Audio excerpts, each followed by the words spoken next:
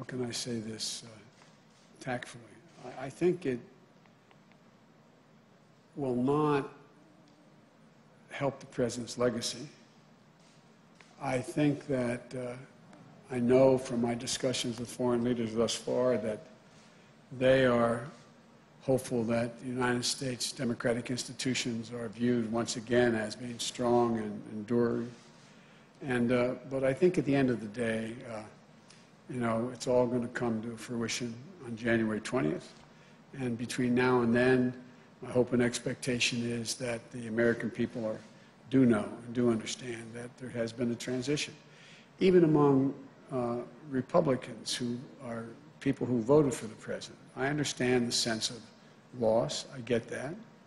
But I think the majority of the people who voted for the president, a lot voted for him, a significantly smaller number, but a lot voted for him.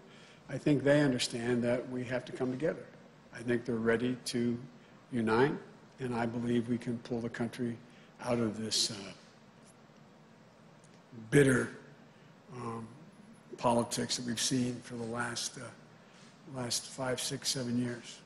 And just to follow up on a previous question, how do you expect to work with Republicans if they won't even acknowledge you as president-elect? They will. They will. Thank you all so very much. Thank you.